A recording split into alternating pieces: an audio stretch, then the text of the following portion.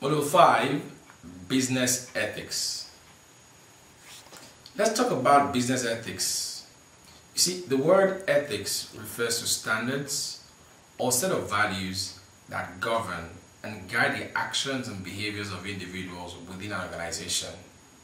So when we say there are business ethics, we refer to them as the standards that a business organization has embraced to govern her values, our actions within an organization. Now, business ethics reflect the philosophy of business, of which one of the aim is to determine the fundamental purposes of the company.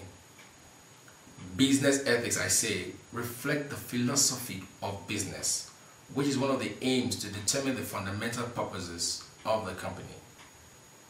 Ethics, as we say, includes the rights, duties between a company, its employees, its suppliers, its customers, and neighbors.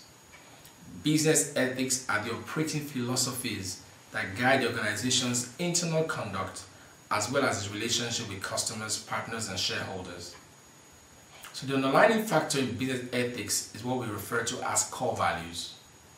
Any organization that is not hinged on values will not be able to deliver optimum results. You will have people challenges, you will have challenges with suppliers, you will have challenges with customers, challenges with the community wherein the organization may be situated. So let me help you here determine how you can craft your core values, and I'll show you 5 ways to craft your core values.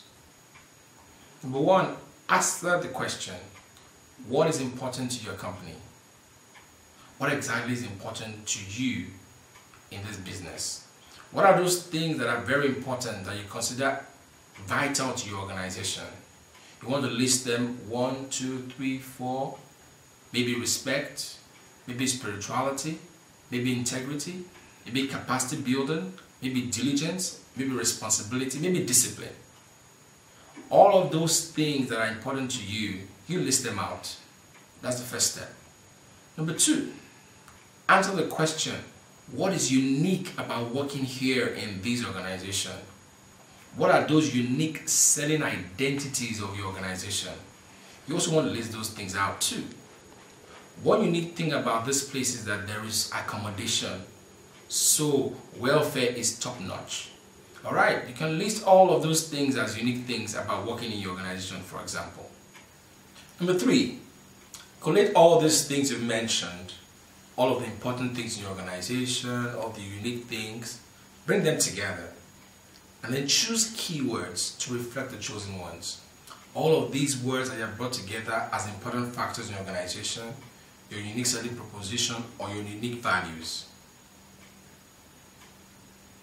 Number 4, get these keywords. What keywords can explain an organization that's interested in helping people excel? Now you look for a keyword that does that. And what you have identified, once you have identified these keywords, maybe there are 10 or 5, I'll suggest you make an acronym out of them. Maybe HEIRS, HEIRS, maybe SIM card, SIMCARD, maybe FAVOR as in favor, or maybe script as in SCRIPT, whichever way. You can form an acronym with these keywords that reflect the core values that you have just designed and generated for yourself. Number 5, have a list of these core values as well and put them up to be integrated in your vision and mission statement. Now let me close by letting you know what John Maxwell said about business ethics. He said, there is no such thing as business ethics. It is your personal ethics that finds expression in your business. So ultimately, personal values, those things that you consider to be worth it, those things that you hold in high esteem, are the things that will find expression in your organization.